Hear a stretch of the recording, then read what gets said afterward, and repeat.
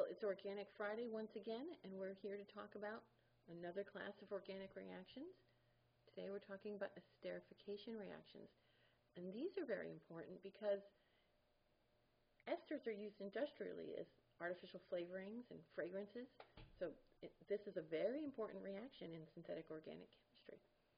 The basic pattern for esterification is that we are going to react an alcohol with a carboxylic acid. So the alcohol is a carbon-containing group with an OH. And of course we know carboxylic acids have this functional group.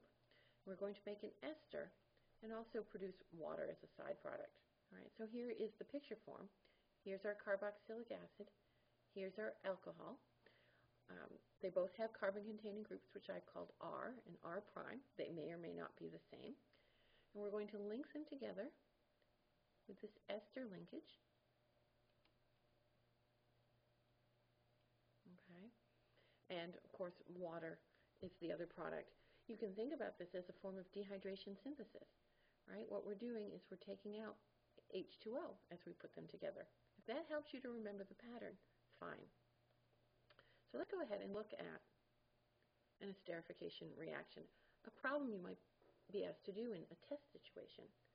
So we are going to react methanol with glacial acetic acid in the presence of sulfuric acid. Now the sulfuric acid here is actually a catalyst. So we'll write it over the arrow.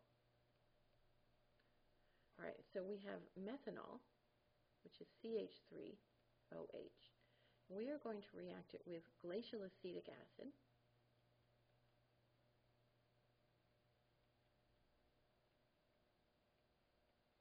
All right. Glacial meaning that it's the concentrated form of acetic acid or ethanoic acid. It's got 2 carbons in it.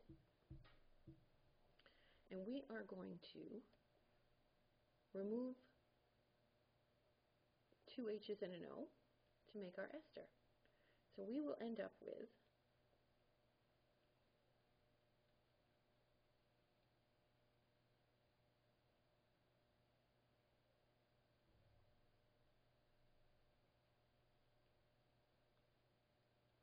methyl ethanoate.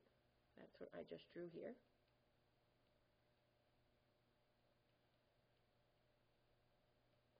And the other product will be water.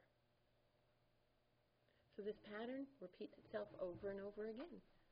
Right? You can have lots of different alcohols, lots of different carboxylic acids, make lots of different things. Wintergreen, spearmint, banana flavorings, all kinds of neat stuff you can make with an esterification reaction.